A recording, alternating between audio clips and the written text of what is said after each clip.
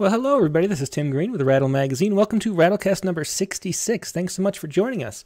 Today's guest is Fiona Sze-Lorrain, and she'll be joining us in just a minute. Before we begin, I should say that Rattle is a publication of the Rattle Foundation, a 501c3 nonprofit working to promote the practice of poetry. We've been in continuous publication since 1995, and we are unaffiliated with any other organization. And if you like poetry as much as we do, please click the like button and share and do all that good fun stuff, because that helps these videos spread around the internet. Now, I know we're streaming well on YouTube and Periscope, but Facebook seems to be having a problem. Is anybody... I'm going to have to refresh this page. I'm not sure what's going to happen. Let me try this. I want to make sure we get to the Facebook people, because that's where our biggest audience is. Let's see. Okay, so I think it was just a mistake on the very end. So we're good. I think we're flowing Facebook. But if anybody could leave a comment on Facebook, I would appreciate it to make sure it's working there. But it's definitely up on YouTube and up on Periscope and Twitter. So we're all good. We're good to go. Thanks, everybody, for joining me once again. As always, we like to start with a intro poem from some different poet. And I clicked the random button on the website and came up with Kathleen Wakefield, who is actually... a pretty interesting story for me. This is her poem that we're going to be reading in a second. The Invisible Stenographer Rediscovers the Wheel. But so Kathleen Wakefield is from my hometown in Rochester, New York. And she actually, I had no idea, but she came to my class in 5th grade, I think it was, and taught us a poetry workshop. And she was my first poetry teacher in 5th grade. I remember her coming with a little cart and sharing. I think we read maybe some Frost poems and then wrote something about the snow. It's a snowy area of the world. And then we published her. And then a few years after that, my mother realized that they were childhood friends. And I had no idea. So Kathleen Wakefield is sort of all over the place in my life story in a weird way. And she has a few books out. One of her projects she's done is this Invisible Stenographer. And she has a whole series of poems about the invisible stenographer. And this is one. I think we published 3 all in one issue. And they're in a book. I'm not sure which book that is, but this is The Invisible Stenographer Rediscovers the Wheel. Seems like only yesterday, the log roller, then the potter's wheel in Sumerian chariot, the fixed axle and spoke, tires, leather and metal, not until 1888 Dunlap's pneumatic tire. And don't forget the water wheel, pulley, windlass and clock, all the possibilities and problems of continuous motion. Is it boredom or the cloudless blue sky that sends her 5 stories down from the rooms where she writes these days to the 3-speed red bicycle someone's left to rust in the alley? She hops on, expecting to tip like a child, but it's as if she's always known how the pedal's resistance melts into a spinning fever floating between 2 walls of air. She wonders how fine a line she could trace between what's true and false, the self and the other, the yin and yang of it all. Why this point she's balancing on could be the present turning into the past, all the possible lines of the future fanning out before her. She imagines riding no hands, doing a wheelie, lifting herself out of time and space. She hums, pedals and spokes spinning. Prayer wheel, mandala, untouchable, unnameable nothing, she sings faster and faster until, breathless, legs aching, she thinks she may be human after all. Red streamers shoot like flames from her wrists. Seen from a distance, she's nothing more than a blur on the horizon, furiously scribbling itself across the face of the earth. And that was The Invisible Stenographer Discovers the Wheel by Kathleen A. Wakefield. Her most recent book, I just looked this up, it came out a few years ago, is Grip, Give and Sway. So you can check that out. Kathleen Wakefield, once again, Grip, Give and Sway is her most recent book, so look that up. This is her Goodreads page, and look at that 5-star rating. She's a wonderful poet, and thanks to her for introducing me to poetry very early on, even though I didn't realize it was her. Now, today's guest is Fiona Sze-Lorrain, and we are going to, let me see here, I have to pop up her note. We have a lot of work to go over, which is really cool, but Fiona Sze-Lorrain is a poet, translator, and editor. and zheng harpist, who writes and translates in English, French, Chinese, and occasionally Spanish. She's the author of 4 books of poetry now. The most recent one is right here, which just came out hot off the press. This is Rain in Plural, from, I think it's Princeton University Press. Yeah, Princeton University Press. You can find it at press.princeton.edu. And she's over in Paris, France right now. And that's why we're doing the show a little earlier than we normally do. And here she is. Fiona Sze-Lorrain, how you doing? Good. Thank you for having me. Yeah, it's my pleasure. Thanks so much for joining us. First of all, how are things? And you mentioned earlier that everything is locked down and you're sort of, stuck for the coronavirus. How are things doing in the city now? Well, the city is rather quiet. There's a second lockdown, so we are all each supposed to stay at home. We can go out for, say, an hour to do the essentials, but basically that's that. And we need permission, of course. Mm-hmm. We need to provide the paperwork to prove that we have legitimate reasons to be outside. Oh, wow. Yes, and otherwise, we are being fined. Mm-hmm. Oh, wow. I think it's 135 euros for the first time, and then after that it goes up to 1,000 something. Oh, wow, that's very different than here. I mean, it's encouraged to wear masks and stuff, but that's about it. Yes. What about like exercise? Are people allowed to walk and just get, because vitamin D is so important with this virus too, in the body's immune system. Are you allowed to go and get sun, or is everybody sort of hunkered down in their living spaces? Well, you're allowed to get sunshine as long as within that 1 hour. And 1 that hour. Applies to exercise. Wow. That's yeah. Well, oops, I forgot to turn off the space heater. Here you go. Well, why don't you start us out with a poem? I don't know what we'd like to start with. I'm going to read the first poem from Rain in Plural. More vulnerable than others. So what if I break?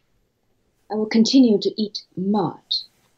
Unwind underground mask, banned signs, chew holes in every tall grapevine, breed my roots after a nap, spread fronds as free clothes, free money, lay branches bare with the moon and its jaws, while each flower falls to its own bad dream. Yeah, beautiful poem, and very typical of your style, which is I feel like it's very painting oriented. Maybe we'll talk about that later, but it feels like every line is sort of a brushstroke, adding something to sort of the palette that's going on. That's the impression I get when I read your books and your work. But first of all, I want to talk a little bit about your background and how much, you were born in Singapore, you've been all over the world, in New York, you ended up in Paris. In addition to being a poet, you're also a professional harpist. So what is your journey like to be to this point where you're publishing poetry books? Can you just give a little bit of your background? Yes, I was born in Singapore, and I went to New York for my studies. I do have a second home in the United States, in the sense that I go back frequently. Mostly for work reasons, and I do have close friends there in America. But beyond that, I do recognize myself more as a European, given my sensibilities. I mean, I don't use the word awesome as much as I would love to. And in terms of my Asian heritage, I wish I have someone to talk to in Chinese as frequently as I would like, but that's not the case. I translate from the Chinese to English, and sometimes occasionally French. I do all ways of translation except from something into Chinese. Mm-hmm. So that's the one traffic that I don't circulate. Why is that? I don't think I enjoy. I think enjoy is not the right word. I don't think I love Chinese language in terms of its ideology. I think I love the language in terms of its culture, its style, its aesthetics. But most of the time when I hear people speaking Chinese,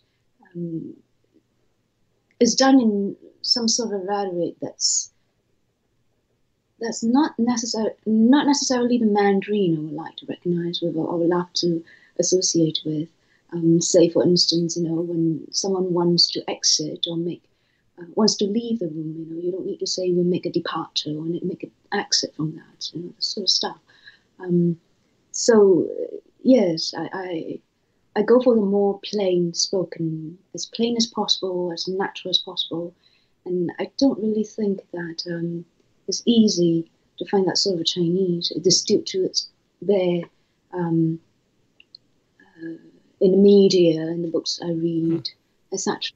And that filters into conversations now, daily conversations. You have to listen to what has been hidden, what's not been spoken.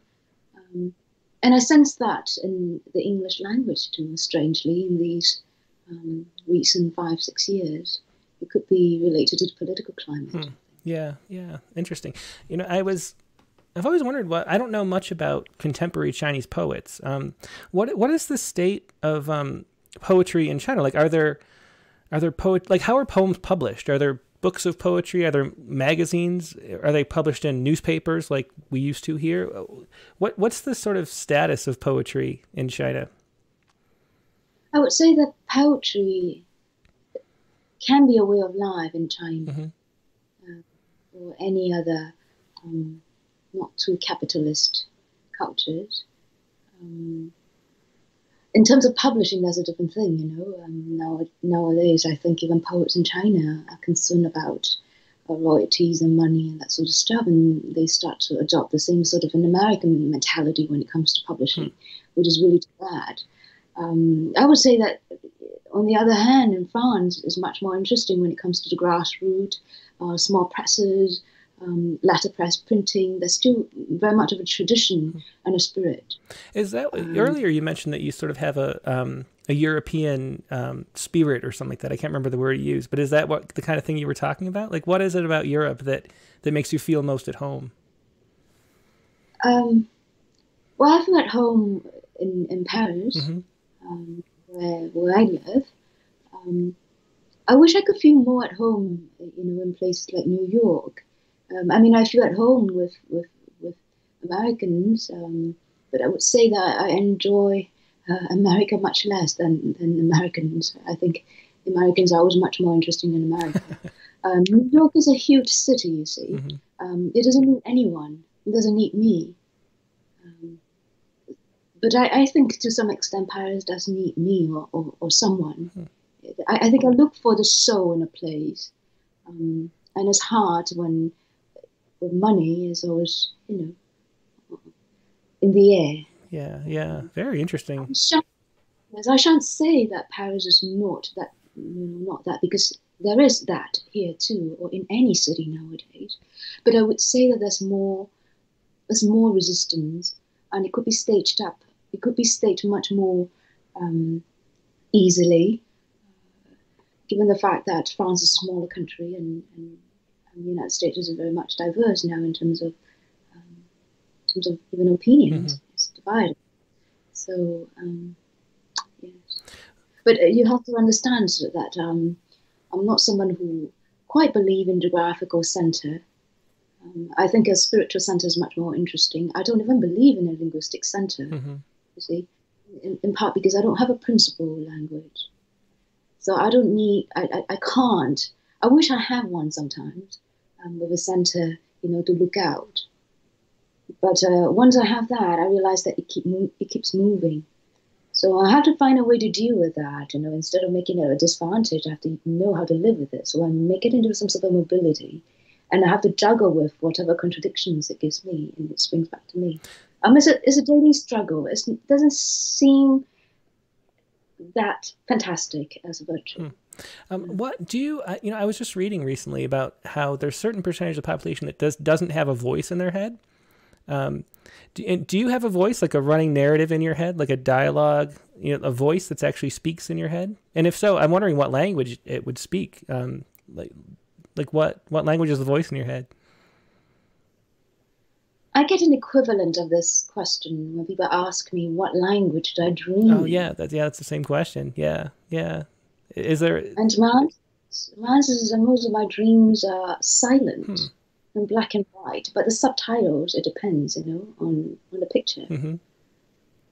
So so that's pretty much what my answer is. So, but do you have a voice in your head? Like, do you think through Voice, in language, or I because some people are more imagistic, and you're very artistic too. So it wouldn't be surprising, and music is a central part of your life as well. So I'm just curious, like what's your thinking like? What's your internal monologue? Is it in a certain language? Does it shift between languages, or is it sort of imagistic and like it is for some people? it does shift. Um, I think a better way of responding to that is that I certainly don't control the voice. I let it come to me. So I practice more listening in that sense. Um, so I guess I train myself to have that distance between me and me. Interesting. Um, could be interpreted as some sort of Buddhist meditation or some. It doesn't need to be Buddhist. I know all my Catholic friends do that too. It's into another zone of a meditation or some sort of a non-self, non-thought. It's possible. Um, it allows you to have more self-knowledge, I think, and to ultimately realize that maybe the voice you hear in the head might not be yours. You come from somewhere else, and it's not necessarily reliable. I think the eye could be much more interesting on the other hand. And so when it comes to writing poetry, I do allow the eye to guide me more when it comes to the lines and architecture. And to some extent, it is true that now when I write a poem, I'm wondering whether I can make it into some sort of a painting, even just with words. Not to the extent of doing like a word play and a visual poem, because I do focus on the sense and the contents of it. But I think that the eye is interesting to the extent that it can be trained and it can be rational. If only we know that what we're seeing is what is being seen and what's being shown. And of course, that's always not possible because whatever we think we know is only what we thought. So that makes perception much more interesting, I think. In general, it shouldn't stay on the surface. Anything that's first seen, first glimpsed, it's good to have some distance. Do you think, I love that phrase that you try to keep a distance between me and me. And I've wondered if poetry, in a way, sort of bridges a gap between me and sort of puts the me in connection with the other me or something. But do you think you keep that distance with poems? Or do you? I do. I do not necessarily feel attached to my poems. I'm consistently doubting how far they can go, and I wouldn't mind dismantling one or two sometimes just to see how much further I can go. So not feeling that sort of attachment allows me to play again with the distance, and also with the time space of the work of the poem. Yeah, they do. The poems all feel very in my head. I was sort of imagining a painting being created in front of me with every poem. That's sort of how it feels. Like there's like layers that are sort of being added as you go. And it does feel very detached from time and space in an interesting way. It's really cool how that comes across and how that ends up being what you're actually trying to do with these poems. Do you want to share maybe two more, and then we can take some questions for the audience too, I should say. So if anybody has any questions for Fiona Sze-Lorrain, please leave them in the chat window, either on YouTube or Facebook. I'm monitoring those too. But yeah, why don't you read some poems? I'm going to read two short ones. Okay. Also from Rain in Plural, which, by the way, is a title that sort of associates itself with this distance from between me to me, because it introduces the idea of a collective, you see. Yeah, yeah. Let me know what page so I can show it. Oh, yes, it's page 7. Okay, thank you. The problem with music. I broke my guzheng string by string, yos in astral mode, down a spongy hill or God knows what splendid historic cleave. Snow did not come to mind where my feet expected it. Suddenly clean, the idea of acting versus its ideology. I watched the aria with a deep breath from a source of torture. I did nothing, telling myself I must do nothing. That was the problem with music from Rain in Plural. Why don't you read another one? Yes, of course. And I will read a short one. Reincarnated, but not for the first time.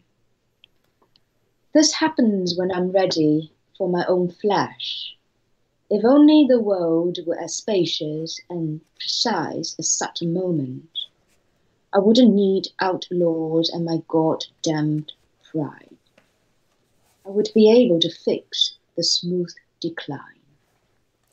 Interesting. That was reincarnated, but not for the first time. You mentioned music in the first poem, and you're a harpist. And what can you explain what zheng is? I'm not familiar with it at all. What is zheng harp? Well, the guzheng is a long harp, wood, 21 to 23 strings with movable bridges and plied. It's supposed to be played horizontal. So that's very much it. I mean, that's the modern version of guzheng. There's another ancient, I shouldn't say version, but the ancient other, which is called the qing, the qi, and that's a much more simplified. I hate the word simplified because it's not true. It's actually much more difficult. It doesn't have bridges and it's just strings, and you can sit and play with it on your laps, etc. I don't know how to play the qing. I wish I could. When it comes to the guzheng, it's much more tonality driven. So they're melodies, and it's harder to play abstract compositions on it without modulating and shifting the key. It's physical, so when you play it, I liken it to more of a sport. And when I do it, the intellectual exercise is behind the head. You can do all the intellectual stuff when you practice, but when you play the piece, you're in it. Yeah, that's really interesting. How does your music relate to poetry? Is there something is there something they have in common, or are they like different? Like you mentioned, you just said that music is like it's like a sport. Do you think is there what do they have connected? Why do you do both?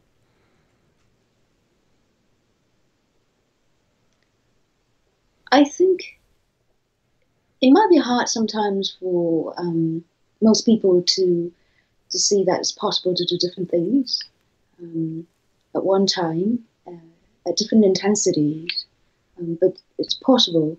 It has to do with the society needing to pigeonhole by profession, etc. But that's not true. I'm not interested in being a musician, being a poet, being a translator. I'm interested in constructing my world, this world, where these different ways of imagination and maps define this world. So you can go into this room and you see this, you go into that room, you see this, but this whole world comes from this source, and that's whoever who did that. So the same thing with translation, I do get the question of how different is translation from writing, etc. It's hard to answer that question because obviously there are differences, but I've never found that gripping on a personal level. They are nice, they're productive when you are engaged in a practice and you want to improve yourself and technically or whatnot. But when it comes to the unknownability, the mystery of certain things, you need that. You need to get into the soul of it. That sort of questions sort of disappear because they're mainly about boundaries.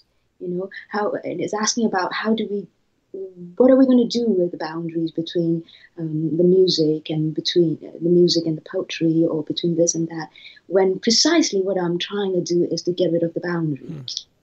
You see, music is another form of poetry making for me, and poetry is another form of music making for me, vice versa. And sometimes they don't come together at all. Sometimes they fight, but it doesn't really matter. You see, they're all part of that one world.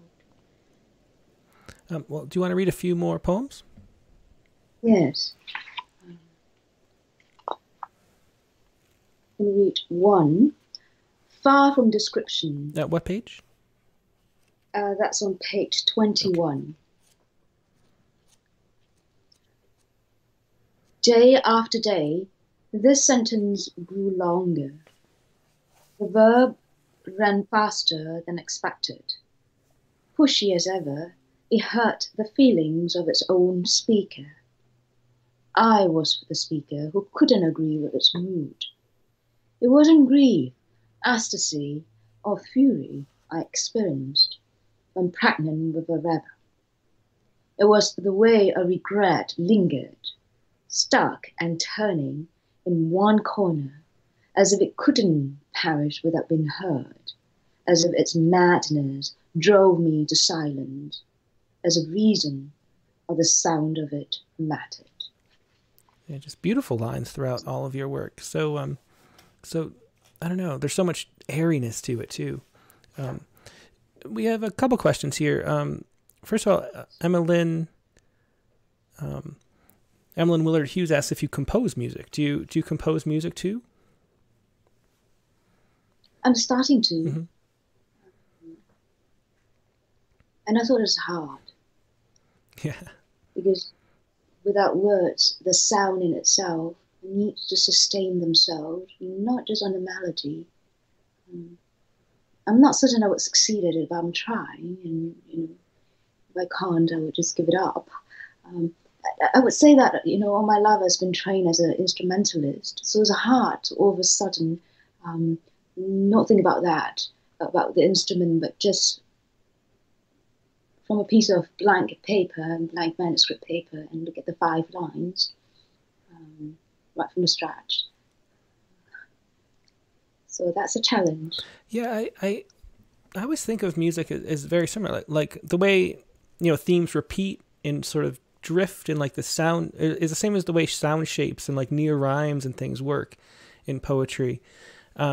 Do you think you write poems by ear? Like, are you listening to the music of the words as you go, or are you? How do you go about writing a poem like the one you just read?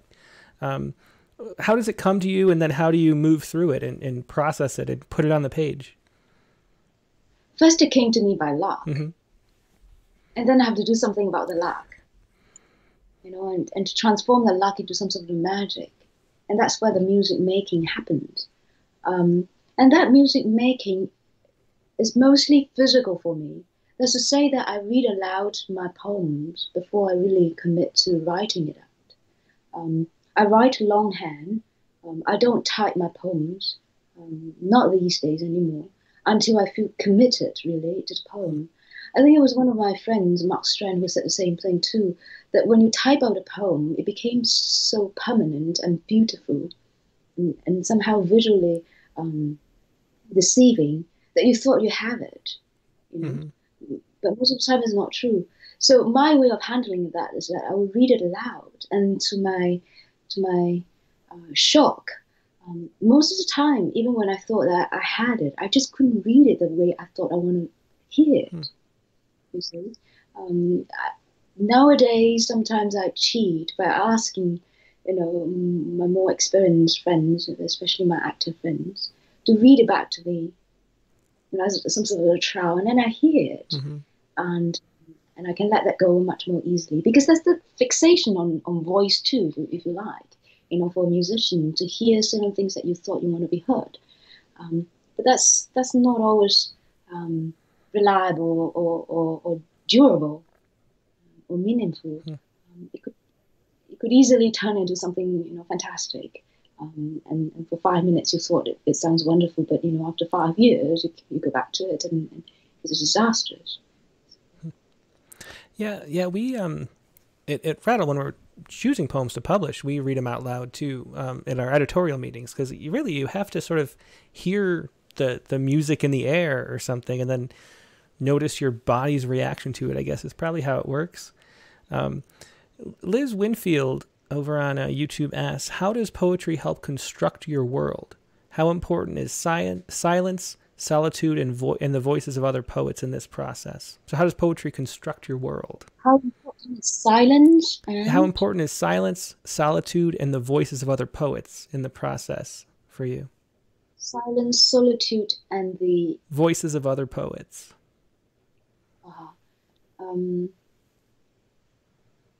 Silence is very important. I think this is a reader who has caught something in my poems, in that I'm writing between silence and silence. And the same way when it comes to translation, that people often ask me about translation-specific problems or questions, which I avoid most of the time, not because I'm evasive, but simply because when it comes to translation, I do things from silence to silence. I don't deal with the language, you see. I'm interested in the quality of the silence in each mapping of the imagination. So when you are into that, the words are on the side, I think it's tempting to come up with intellectual discourse, to justify choices of translation or whatnot. But that never seems to be something that I'm good at, or something that I was looking for. So I only came to realize that I was in fact looking for different forms of silence, and I was translating one form of silence into another. And I saw then in my work most of the time how to construct silence with words. Poetry is very much a center of my world, in the sense that it allows you to have one compass to walk in. And I say that's a center because it's much more generous than, say, prose or music or whatnot, because it gives the reader lots of space. The reader can read any way into it and interpret it, to walk into this world. And within this world, the reader has his or her own world. It's not something decisive that you must go into this one world. It just keeps growing, and it's just generative. It can be seen as a garden in a way, you see. In terms of solitude, I'm afraid I'm not a noisy poet, in the sense that I don't encourage crowds in my poems. In part because I'm someone who's highly skeptical of collective power, not because I don't believe in communities, quite the contrary, because reign in plural is exactly what it is. But I think being collective is not always going in the right direction when it's based on consensual arrangements. For instance, it's hard for people to disagree, but why? And there's always disagreements that bring people forward, and criticism is what it should be that drives improvement. In the present America is a la land. Are you happy? Are you pleased with it? It has to do with the Facebook too, not just America, but the whole world, that whether you like this or not. So that's sort of a consensual way of thinking. I don't encourage that much in my poems, in a way. For instance, the first poem I read, More Vulnerable Than Others, I had a feedback from a very intelligent reader that's negative, you see. I would say it's pessimistic, but it's not negative, you see. So there's a difference between both, that sometimes people can't right away get it. But it's all right, it's not a sin, it's not anything, and I usually let it go. I think solitude is important. We need to learn how to be alone. And unfortunately, societies don't encourage that. And this is one reason why, say, the lockdown in France is difficult. People are just resisting it because they don't know what to do when they're on their own. You see, at some point you will have to start thinking, what am I going to do with myself? You see, and take away technology and stuff like that. It gets harder. I think poetry cultivates that center. It allows you to come back to yourself. Whether it breeds narcissism or not, that's another thing. It allows you to cultivate friendships in a very different way. But friendship can be a form of solitude too. So that's perhaps a more general way of responding to the question. As for the voices of other poets, I obviously do have favorite poets I go back to often, mostly modernist masters. But it's harder now. It gets increasingly hard for me to read and write at the same time. I'm afraid I read more than writing. Well, I'm afraid it's actually good to read more than you write. I would say that when I write, I do try my best not to read, just so that I can, stay on the page. And it's interesting to be able to steal ideas of images, but I'm not at that stage in that sense. I see them more like an exercise. It doesn't stick for long. Yeah, it's interesting what you talked about. How solitude is important, and yet our society, more and more are just built around always being connected and never having solitude, which makes me think that poetry maybe is more important than ever, because it's one avenue where you can sit quietly in a room and sort of engage in sort of meditatively almost on one thing, whether it's writing or reading, and that intimate connection that you have when you're reading. Do you think that's poetry's sort of place moving forward? Do you think do you sense that there's a need for poetry if people just sort of realize what they need? Do you think it's sort of going to be expanding as far as readership, or do you think we're sort of at the edges of the end of it as we all merge with the machine or whatever's going on?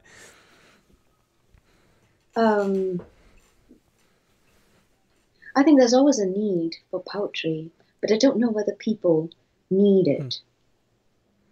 And I'm not certain that people want poetry. You see? Yeah, I feel like poetry is actually frightening to people. A lot of people, in a way, in both that you're sort of stuck with your own solitude, as you mentioned before, which is sort of if you look at a waiting room, like I was just in a waiting room earlier this morning, and nobody can sit and just sit and think. Everybody has their phone, and so that sort of loneliness or isolation ends up being terrifying for people in a way.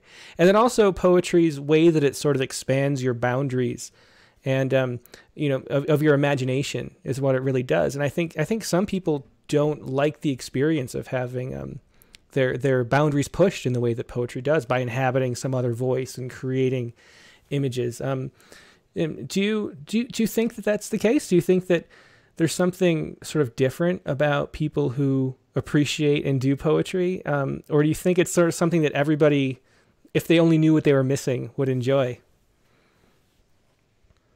I agree with you. That's something scary, it seems, about poetry. First of all, it doesn't recognize any social order, you see, which is going in the opposite current or direction against the professionalism of poetry in a way, and much more advanced societies now. I'm consistently asking myself the question, am I the poet, really? You see? It doesn't mean that you have 4 books out or 5 books out, that therefore you're a poet. What defines you a poet, really? I thought I had the answer when I told myself that probably it's being true to yourself, living a lifestyle that's real, and true to your values, and having some grip on reality is what poetry really is, which is ironical because people always think of poetry as, some fluffy, imaginary thing, airy that floats, but it's not true. And that leads me to certain problems I would encounter when it comes to lyrical poetry. I mean, it's beautiful, and I ask myself, other than it, being published, what can it do in society? And I ask the same question of myself all the time. What is at stake, and how far can it go? I suppose, had I not done poetry, what I would be interested in would be mostly activism, human rights and stuff like that. But I didn't realize that, you see, years ago. I did poetry, and I'm still doing poetry, primarily because I believe in beauty and the aesthetics of it. And I think that's something that we can't lose faith in, that we all want some sort of beauty in our lives. I mean, imagine if we live, we live a life like like machines, like, I shan't say robots, but because they do exist and they can be very adorable. But like machines, like computers, where you can't see the other end of it, where people are invisible. I think that would be very sad. There's no humanity, no beauty. And beauty has to do with something that's imperfect, which is perhaps very Asian too, with the Japanese wabi-sabi. It doesn't need to be neat. It doesn't need to be perfect. It doesn't need to deliver something. It's just staying in that present moment and see what's next. And that's hard, I think. And that's what poetry is, staying in just that moment. And just reading it, going back to something that's timeless, that doesn't have a time-specific space. I don't know why it's harder now to hang on to poetry. There can be a variety of reasons, but certainly technology is one of them that is competing for people's attention, and it promises this aspect of efficiency that poetry might not. Because what results does poetry deliver? Nothing. But yet it makes a difference. It can change your life. That's what that's the point. But whether you want your life changed or not, I don't know. Yeah, that's the issue. I think it changes your consciousness. When a successful poem, I think the artist finds a way to change their consciousness and then transfer that through the poem to the person who's reading it. And that's something that it's frightening to people, I think, and also so difficult. It is difficult to compete with technology too. Like, you get sort of a dopamine hit from reading a good poem, right? And that sense of Dickinson with the top of her head being taken off. There's this sort of flood of neurotransmitters. You get goosebumps sometimes. Reading submissions, I feel like you're just like an antenna, and you're sort of waiting for a signal, and you get a signal, and you feel it, and your body knows it. But compare that to the constant sort of dopamine, like a slot machine thing that's going on with social media. It's really tough for for poetry to compete with that. But I feel like we're battling for the soul of humanity or something, even though no one realizes it. So anyway, let's read some more poems. I think we've been great insights in your conversation. It's really, really fascinating stuff. But let's hear a little more poetry too. I'm going to read one poem from Raymond Plural, okay, before reading something perhaps from Ruined Elegance. Okay, yeah. This is the last poem in Raymond Plural, Eternity. How does one define spirit without blood, to make the body known across a shore so point blank that we see its passing tail? Once of stone, before a winter moon, the spirit moves from one width to the next height, lighter than the sweet failure of wind and hours and a stranded sail. Spirit, I don't tell myself you control our field, the random phase of a god who leaves us old, an alley to somewhere hypnotic, prolonged and curved at each turn. When you come, you ask the same question I commit to poor speed, how places grieve poised in distance, while the rest of us die trying to live. When you leave, you offer nothing but the reason to fade that is beyond you to respond to silence after the cold, when pain outwears pain in quantum physics. I don't tell a soul what you intweet on a peak. I won't tell others how storm heal or stop the countdown, why echoes blink to preserve the drift. I won't paint your dream in this portrait. And that was the final poem, Eternity, from Fiona's newest book, Rain in Plural, which you can find from University of Princeton Press. We have a whole bunch of other material that you sent too. There's translations, and there's art as well. Let's share some more of that with the audience. I'm going to read one or two poems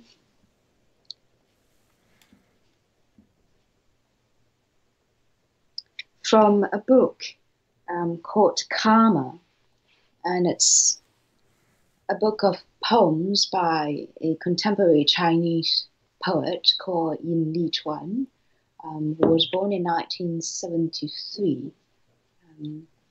She's interesting in the sense that she does many other things too. She writes fiction, she is a film director, and she writes script, and a very active blogger. I think she shut down her blog quite some years ago, but she's very active on the internet, and she was one of the first few writers or poets who published very actively on the internet during the early 2000s. So I thought her poems are, first of all, her poems are very, very different from mine. They're audacious. There are a lot of poems about sex, which is something I would love to write about, but I don't think I could ever do any better than her. She belonged to this group of poets called the lower body poets. So that gives you some idea what sort of stuff it is. And it would be, I think, too generalizing to say that, they were trying to just protest and, in the young anger, to say no to everything that's traditional. It's not really that, it's something else.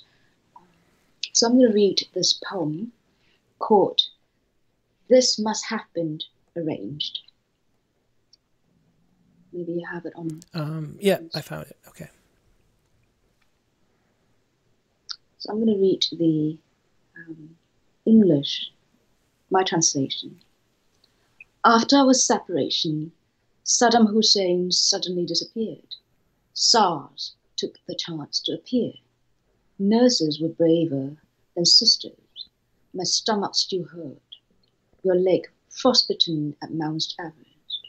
Mount Everest was again scaled. They said, "This is great." After our separation, we never hugged each other. A youth was hastily beaten to death. Murderers were younger than you. Wow, that's great. Yeah. And what was the name of the poet again? Yin Lichuan.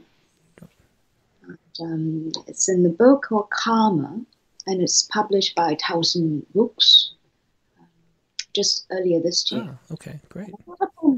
I thought her poems are very clean and short and efficient, and I like that. No blah blah, no very natural too. Mm-hmm. It's like if I was talking to you right away over the phone. At some point I was even asking myself maybe I could do like a phone poem project or something. Oh, interesting. Yeah.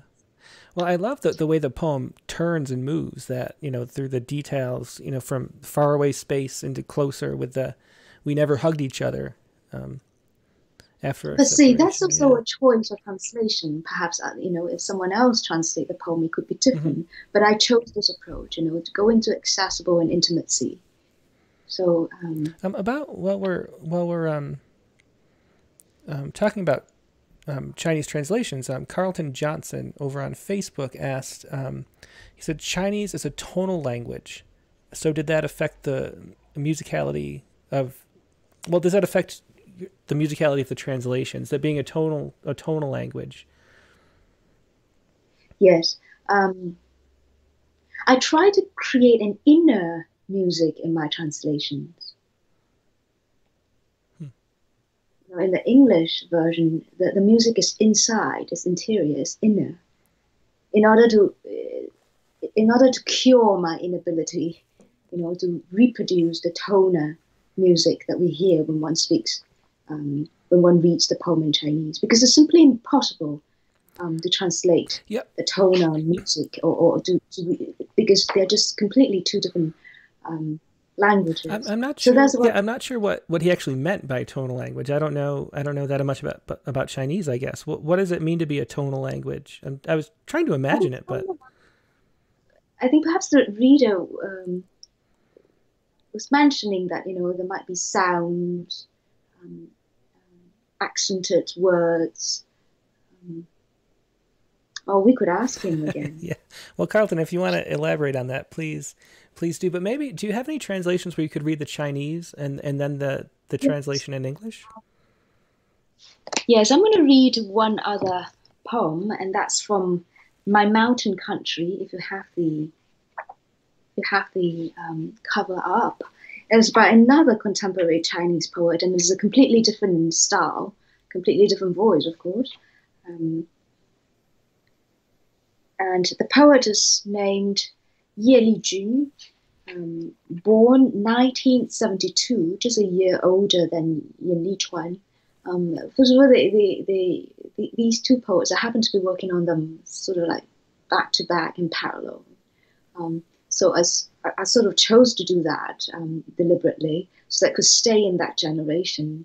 The chronological identification is to some extent important in terms of understanding the context, the background, and less so the biographical details, which are important.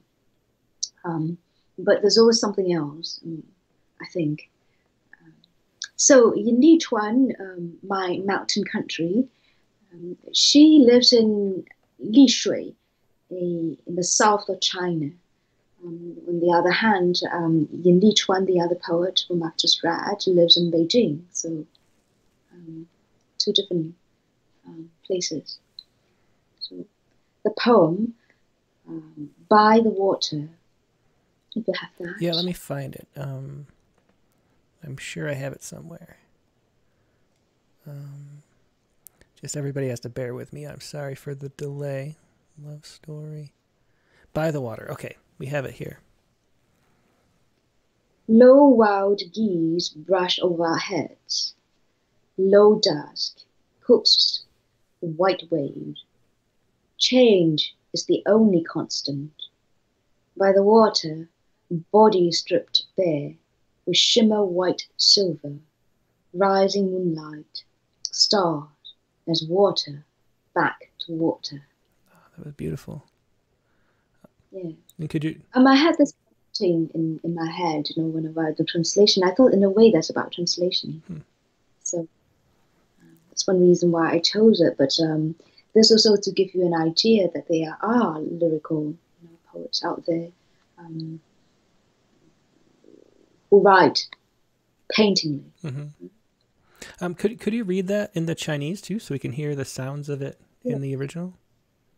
And maybe let's see whether there's something called toner. Yeah. 水边，大雁低低的插过我们的头顶，黄昏也低低的推过来白色的波涛。变是唯一的不变，在水边，除却了身上所有的衣物，我们是闪亮的白银。即将升起的月光，心正是水，回到了水。 Actually, I love listening to poems in languages that I don't know. It's just beautiful to hear, and to be completely detached from the meaning of the words and just hear the sounds is really always beautiful. Well, I'm going to watch more the next time if ever we sell tickets. Yeah. Let's see. So, do you want to? We have maybe like 5 or 10 minutes left. What do you want to read next? There's still a lot of work that you sent over that we could share. We could show the paintings. Okay, yeah, that'd be great. And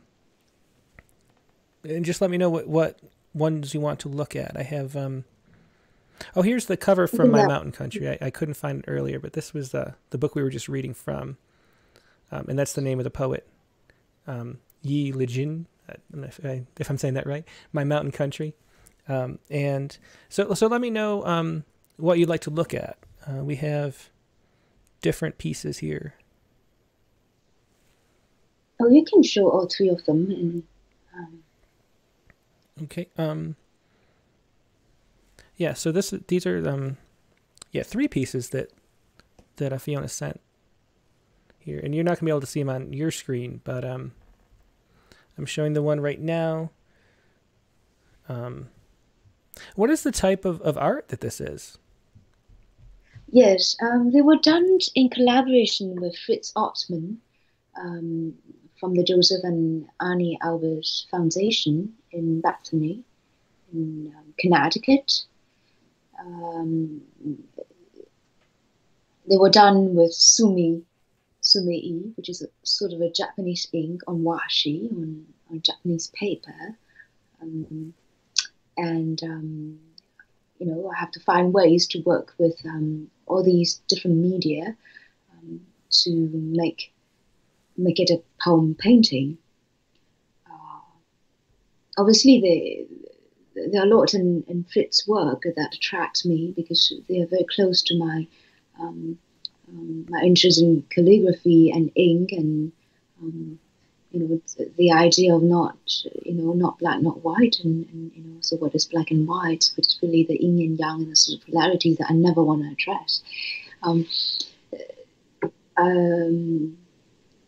So, you know, we work around different imageries, different play of ink, and I have to think of, you know, what poems to handwrite on the paper. So basically, I have to find a way to communicate, to let the words communicate with the images. Do the images come first and then the words, or the other way around? How does that? There was no strict formula as far as I remember. I couldn't.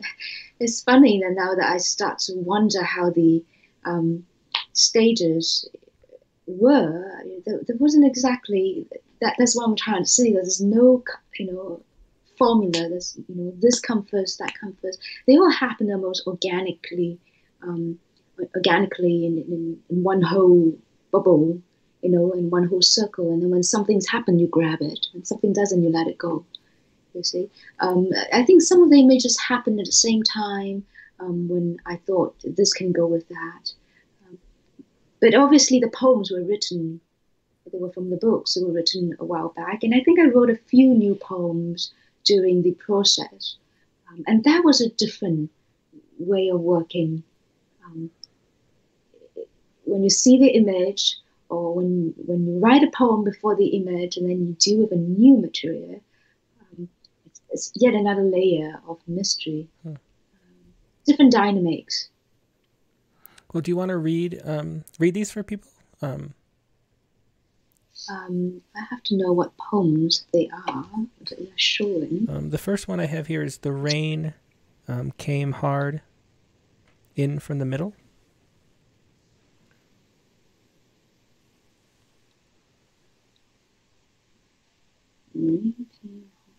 Do you have something called "Au Jardin sous la pluie"? This was all about rain, like the old masters. I have that one too. Yeah. Okay. That's from the Ruined Elegance. Okay. And I believe that's the last poem. Jardin sous la pluie, and that's a French title, and that means garden in the rain, or rain garden. I would translate it as rain gardens. I would get rid of under the rain sort of thing. All things considered, details render rain free of glory, even more feral than disfigured mountains, hoping to be illicit yet failing in the dry. Pleasure is different when flesh answers to water, the act of receiving a cold charm, the way rain sends gladness from sky to my fingers. How the poets speak ill of flowers, make apparent their break of lightness, facts be shown in what's wild and bare. Glamour replaces the first half of nature. Like the old masters, I seek a shape for rain, a form, a word, something hard to fake. How foolish I am to whitewash thoughts into suitcases of cloud, only to find, may you feel them rise, Monet and Debussy capped rain with discomfort, trying to measure a quiet too pure and transparent for humans. Wow. Yeah, well, one of the great things about just poetry readings in general is that it fills your mind and imagination with words and images, and then makes you want to write poems too. So I hope everybody at home who's watching this goes and sits down and writes some poetry afterward. We have time for like one more piece. Do you want to finish up with something from a book or whatever you'd like to finish out with? I would love to end off with a French translation.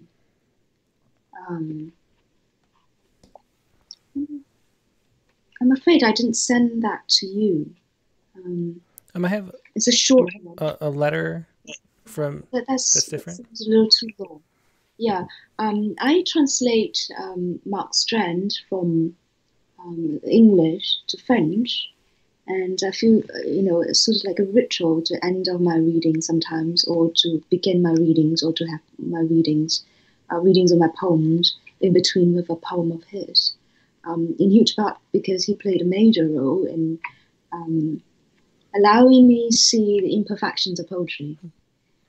Did you study with him in New York? Is that? No. I didn't study with him. I wouldn't think that he would laugh at that verb either. Since he didn't really enjoy teaching. Anyhow, that's for another day. I'm going to read this poem from his last book, Almost Invisible, which I translate as Presque Invisible. And I will read the French translation first, just so you can hear that, and I will read the original after that. L'assistant social et le singe.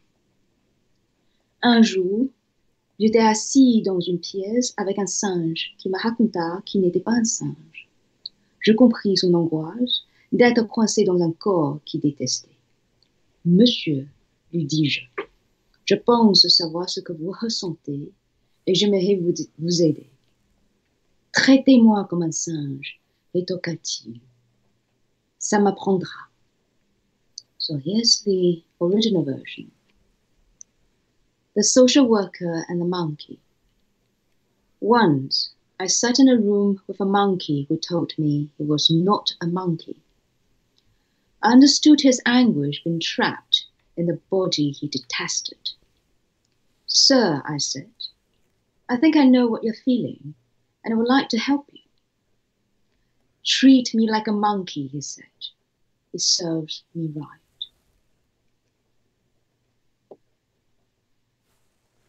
Excellent. Well, thanks so much, Fiona Sze-Lorrain.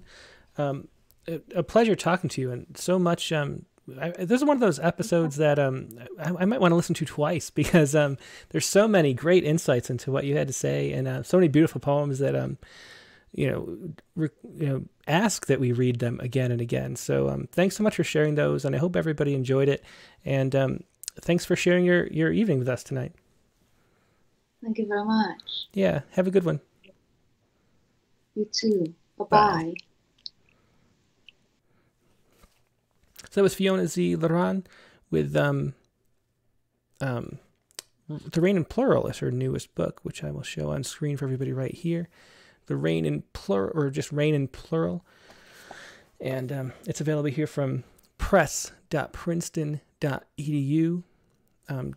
Just arrived a few weeks ago. So check that out if you would.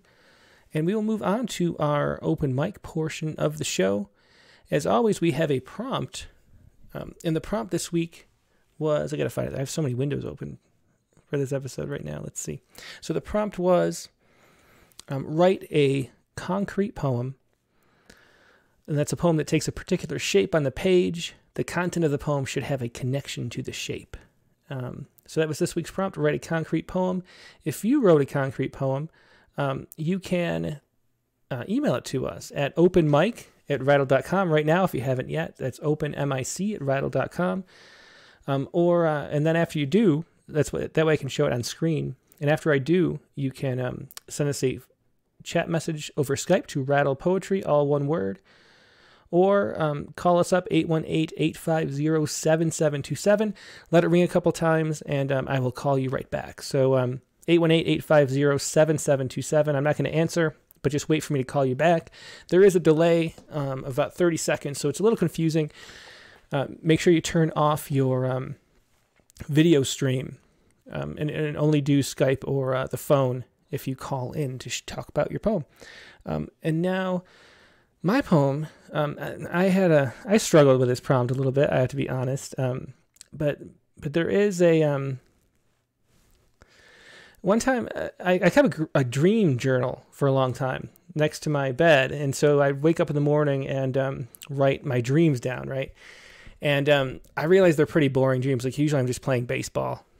But and that's why I kind of gave up, because the dreams weren't actually as interesting as I thought they might become.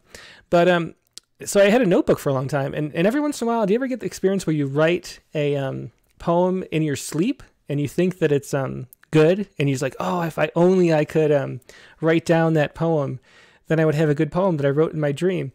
Well, one time I woke up in the middle of the night and wrote down a poem, or at least the idea for a poem, and I thought it was brilliant. And I woke up and looked at the note, and it just said poem in the shape of a duck. And so I thought, well, I have to write a poem in the shape of a duck, but it took me so much time to figure out how to make a poem in the shape of a duck that it's a very concrete poem. And here it is. This is my poem in the shape of a duck. And as you can see, it actually is in the shape of a duck. And I will read it to you now. Goose, goose, goose, goose, goose, goose, goose, etc. So that is my poem in the shape of a duck. I don't know. Good luck with that. I guess it's avant-garde, right? Now here's Megan. She actually wrote a poem. I mean, that counts, right? A poem in the shape of a duck counts. Okay. So this is Megan's poem, and this is River Bend. I can fit it all on the screen for everybody. River Bend. And this is, for those watching at home, or just listening, I mean, this is shaped sort of like a winding river. In the end, it's all a fog. The water comes, and you bend to meet it. All is well and satisfied. You watch the news. You never cried. I love that last line. I'm not really sure what that means, but it means something, and I like it. So that was Megan's poem for today. Let's see what you came up with. We have, let's see, Angela, Vicky, Kathy. Nivi asked if I would read it for her because it's like 2 a.m. in India, and we will as long as we have time, and I think we will. Let's call up Angela Gartner and see how she's doing today. We'll find her poem as we go. Hey, Angela, how you doing today? Let me pull you in. Avant-garde, right? Yeah, don't worry, I didn't say all the gooses. I just, and the secret is that there's one duck in there. You have to find it, though. I don't know. I thought maybe there'd be some cleverness that I could add to it, and I don't think it actually works. But that's life. That's life. Sometimes you fail, and that's what I did this week. But I mean, the shape was beautiful. It was shaped, yeah. It took a lot. You have to use the pen tool in Photoshop and find a silhouette and then like hand draw it. It actually took a while to do that, and I thought I would like somehow be inspired in the process to like actually write a poem, but I was not. And then it was like I was tired, so I just pasted the word goose 50 times. Anyway, that was my poem. So what did you come up with? Well, I know I try to do the pen tool and I do it in InDesign. Mm-hmm. But this time I actually shaped it, and then I didn't like how I shaped it, so I actually did it in Word for once. So like I actually took that time to do it, but it's actually in shape of a dog. Ah, okay. So, yeah, I see it. And it's actually it's based off of my son's stuffed toy. Mm-hmm. And he's got a one who's like really personal, and I'm not using that name, but he also has another dog named Chip, and it kind of signifies that you know, I worry that, someday he's not going to have that comfort because, stuffed animals are such a big comfort. And especially, in my family, it's something that, it's that coping mechanism that will go away someday when, he gets older. So that's, I was kind of thinking about, his stuffed dog and how it's such a big part of our existence that, someday we're not going to have that. And it's, for him, who, as ADHD, it's really actually important for him, to have some kind of coping and have that way to connect and kind of use that calming, cope, so that's why I was thinking about it. And I just, and so it's in the shape of his dog's head. So yeah, that's great. Yeah. Yeah. Go ahead whenever you're ready. I put it up for everybody. The dark disappears when you hold him in the night. The bear hugs are saved for days that aren't right. The joy in your face is in kisses you place on his nose. A snuggle in bed, just you and him in the cold, knowing that he's waiting for you at home. The day will come when adolescence kicks in. With your comfort sitting on a shelf, I worry the solid ice underneath your skates will melt. Oh, that's touching. Thanks so much for sharing that, Angela. Oh, you're welcome. Have a good afternoon. Yeah, it's unusual to see some light out the window. I know. All right. Have a great day. You too. Bye. Thanks. Okay. Let's see if let's call it Vicky Miko and see what she. Since it's early in the day, usually she can't make it, but she can now. Vicky, are you there? Ah, here he comes. Hi. Hi. Yeah, it works great. Hi there. Let me send this to Angela. You good? I think you might have froze for a second. I'm so sorry. I didn't hear the Angela's whole poem. I loved it. Well, you can always. That's a good time to remind people that both on YouTube and Facebook, you can actually pause. It's like what's that? You can pause live things and go back. So you can, after you're done, you can go back and listen to the rest of Angela's. Okay. But for everybody else too, I sure will. If you have to go, use the restroom or get a drink or something, you can always pause it and then come back. It actually works, which is pretty cool. But then you have to catch up if you're going to be live. But anyway, so Vicky, you have this is a really cool piece of art. Did you just make this for this, or is this something you already had?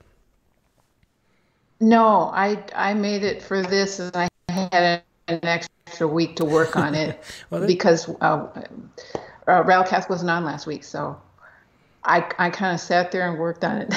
Well, that's beautiful. Yeah, it was fun. Yeah. Is that a fox or a cat? It's a fox. Okay. Well, in my email, I took a photo of a fox running through the weeds when we were walking on the trail, and it inspired the concrete poem. That is a beautiful. So that's your photo. That's a really cool photo. Yeah, I see that too. Everybody else does. Yeah, that's a great photo. That could be a painting. I was amazed that I caught it. That is wonderful. It's really. And also, I had to say that that interview with Fiona was exceptional. Both of you were just. I could listen to you guys all day. I just think of goosebumps and elegance. Yeah, well, she are the two words that come to mind. She is a real artist's soul. You could tell. I mean, she is a deep thinker. It was really interesting hearing her perspectives. That's why I said I'm gonna have to listen to it again because, I caught, a lot of the amazing lines she was just sort of saying off the top of her head. But we lost Vicky for a second. But let's reconnect. But yeah, a lot of great stuff. Let's see if we can connect again. I'm back. Okay, do I have my audio? Is my audio working? Yeah, you're good. It just dropped. The call dropped for a second, but you're good to go. Do you want to go ahead and read your poem? Sure. Okay. Oh, you're dropping again. Maybe I'll just read it for you since we're having connection issues. Yeah, but so I'll read it for you. But we got to hear about it, which is the most important part, and got to see you too. So thanks, Vicky, for joining. Even though the connection wasn't good. Here we go. This is a coming home with this beautiful piece of art with a fox. Coming home. I'll take you to Bailey Hill Farm tomorrow, noon. The pink ladies are juicy, tart, and the beets are sweet and heavy. There's a patch of creamy white oysters and morels ripe on the bog bank. Found a downed oak tunnel, perfect for our long-season rendezvous. I've picked up enough goldenrod and dandelion wings. They're deep inside my coat. It'll be enough to shake down and seed the far meadow before snow. It'll fill the bare spots behind the broom's edge. I may stop for a drink and a crayfish at Bassett Creek. I'll bring you a lively one. A good hunt, my love. The season has been ripe. Coming home. And there's that beautiful picture. That should be like on a wall somewhere. I love that photograph. That's really cool. And a really cool poem. Thanks so much for sharing that. It was Vicky Miko with her concrete poem. She wins the day so far, I think. That was a great piece. Great combination of stuff. Let's see. Let's do Kathy Gibbons. Calling up Kathy. I think I saw her poem on here. There it is, yeah. The dull, the dear, the pain, the bliss. Hey, Kathy, how you doing today? Hi, Tim. I'm doing great. What a wonderful show. Thank you. Yeah, always my pleasure. These are just so much fun. I don't know what I used to do without having these fun broadcasts to do every week. Don't ever stop. yeah. It's really I don't know. It's my pleasure is the truth of it. So what was your concrete poem? I see a square. Well, yes, I'm afraid I feel like I'm always cheating a bit, but I didn't know about any of these tools, which maybe I'll play around with them sometime in the future. But I decided to use a quadrangle because I think it is true to the referencing the shape in the poem, so I hope so. That's great. Well, let's hear it. I'm looking forward to it. Okay, it's called The Dull, the Dear, the Pain, the Bliss. Behave like a mirror. See yourself in all. Shine back, wink in sun. Be opaque in steamy time. Reveal but what is there, or add an asterisk all your own. Draw pictures or write messages in disappearing ink, slipping down in rivulets. You too will fade away one day, dropping off the map of unlined faces. Unspoiled Dorian Gray, you'll go the way you're meant to go, sliding, smearing, blurring out of range into unbeing. Once have been, lipstick bled, blotted kiss upon a tissue. What remains? Excellent. That was a great poem. Thanks so much for sharing it, Kathy. Okay. Thank you, Tim, for having it. Yeah, okay, our pleasure. bye. Thanks, Kathy. Bye.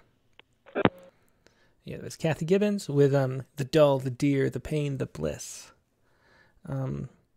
Let's do, I think we have Danny Mask, and I'll read Nivedita's poem for her. Let's see what else we have. Let's see.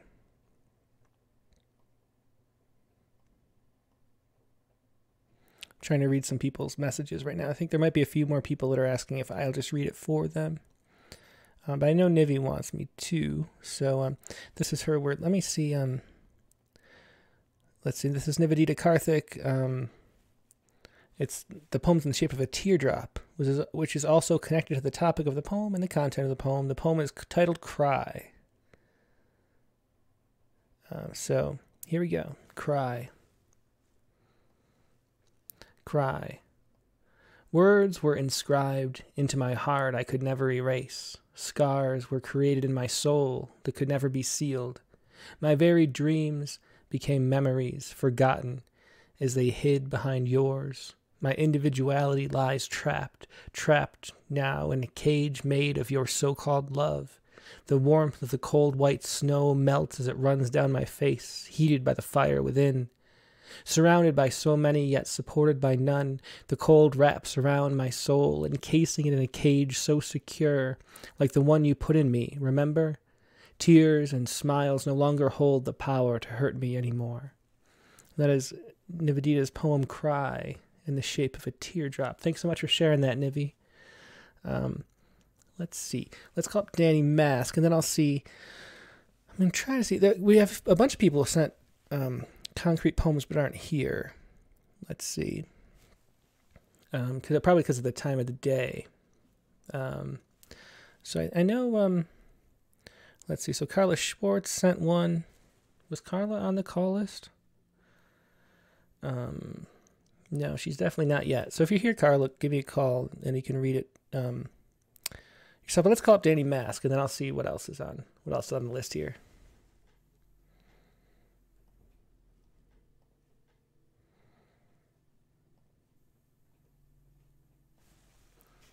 Hey, Danny, how you doing today?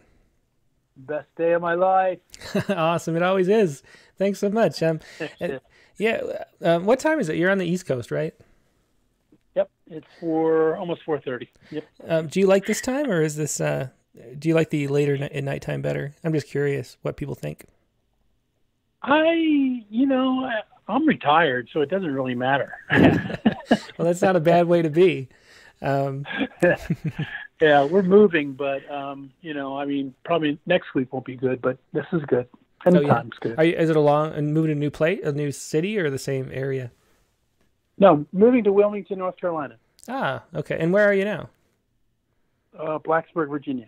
Ah, okay. Interesting. My father's dream was always to live in North Carolina for some reason. I'm not really sure why, but I hear it's beautiful. I've never been. But I hope you enjoy the shrimp.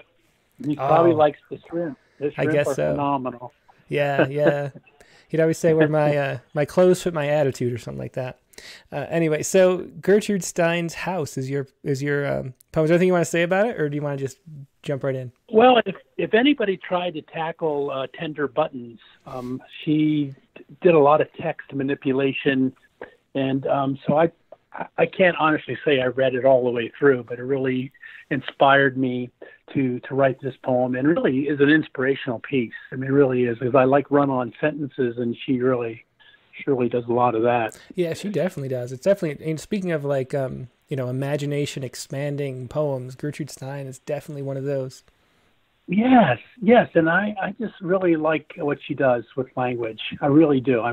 It's really fractured, and I really enjoy that part. Make people think a little bit. Mm-hmm. Yeah. Okay. Well, go ahead and read it. I put it up for everybody. Okay. Here is the house you offer me.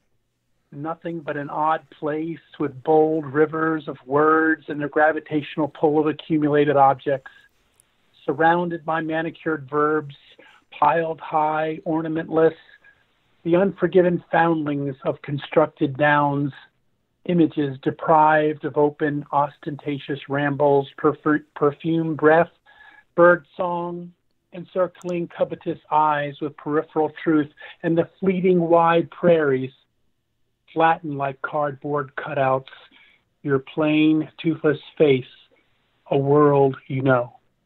Excellent. Another great poem. Thanks so much, Danny Mast with Gertrude Stein. I've never seen her smile. That's the last part. Yeah. Mm-hmm. For sure. Smile. Yeah, awesome. Thanks so much for sharing that, Danny. Yeah, always a pleasure. You, buddy. Thank you. Bye. Okay. I think that might be everybody, because I'm not sure. The other people who sent stuff didn't say that I could read it, for them if they weren't here. Let me see. One last check through the email, make sure. So Gail. Oh wait, that was from Sunday. Check my other. I'm gonna look up the word concrete, make sure nobody sent something I'm missing. Yeah, Carlton Johnson did. So I guess, okay, perfect. So I knew there was something I was forgetting. So here's Carl Johnson with tree lines. And this is a a tree. You'll see in a second. Here we go. Tree Lines by Carl Johnson.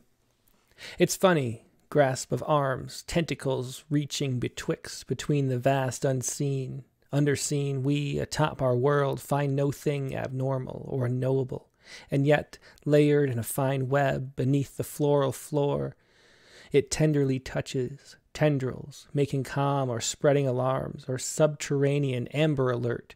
We, the terrestrial dwellers, too, have nets cast from here to there, angling for a nibble from others. Mycelia do, because it is in their nature. The wood wide web is 24/7, convincing other networked plants, aided by the secretive fungi. No Wi-Fi needed.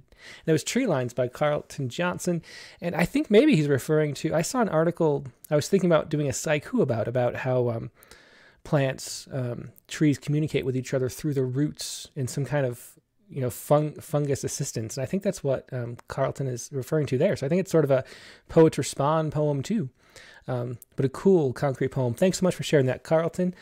Let me do the same thing and just make sure I don't want to miss anybody who asked me to read it. Because I'm not, it's early in the day. I don't really have anywhere I have to go. We're going to the library later. I get some new series of unfortunate event books for the kids.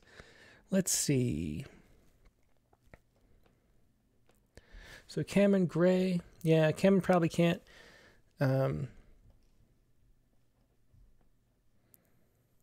Let's see. This is Snail Trails. And here we go. I'll do Cameron Gray. I think a lot of people who are normally here can't make this time, I think. But when Cameron comes and watches this later, she'll be able to hear and see her poem. This is Snail Trails, her shape poem. I think this is the last one we'll do. Here. Snail Trails. When the birds get too peckish and the mice scuttle by, I simply slip into my shell. When the moon crawls from slumber and the sun has its nap, I will push my eyes to the sky. When the rock grows too heavy or my lung folds in two, I will know what it means to die. That's a great poem, Snail Trails, by Cameron Gray. Thanks so much for sharing that, Cameron. And that will be all for today. Thanks to everybody who could join us at this unusual time. I appreciate it. Next week's prompt is going to be, let me find it first. Here we go. This is next week's prompt, and it is, write a poem that focuses on opposites or contradictions. A noisy library, a sunny night, a tragic comedy, things like that. Write your whole poem about one contradiction or sprinkle many throughout. So that's the prompt. Write a poem that focuses on opposites or contradictions. So there you go. That's Megan's prompt for next week. Write your poem. You have a week. Ready, set, go. And call in for the open mic next Tuesday. And next Tuesday's guest will be Brian Sonia Wallace. He has a new book, The Poetry of Strangers, What I Learned Traveling America with a Typewriter. And if you're a longtime listener of the Rattlecast, the very first episode number 1, was with Benjamin Elshire, who writes poems for strangers sort of on street corners and at farmers markets and in Paris and all over the place, travels the world. And Brian Sonia Wallace does the same thing. He takes his typewriter and RentPoet, I think rentpoet.com is his website. But he goes all over the world writing poems for strangers based on the things that they ask about. And so he wrote a novel, or I guess it's not a novel, it's a nonfiction book. Based on his travels across America, writing The Poetry of Strangers. It's a really unique look into the mind of people and what people are interested in thinking about and the poems they come up with. So it's going to be really interesting talking to Brian Sonia Wallace, his new book, The Poetry of Strangers, that is next Tuesday, November 17th, the regular time, 9 p.m. Eastern, 6 p.m. Pacific. That's Rattlecast number 67, and I hope to see you there. In the meantime, have a great rest of your day. Good night.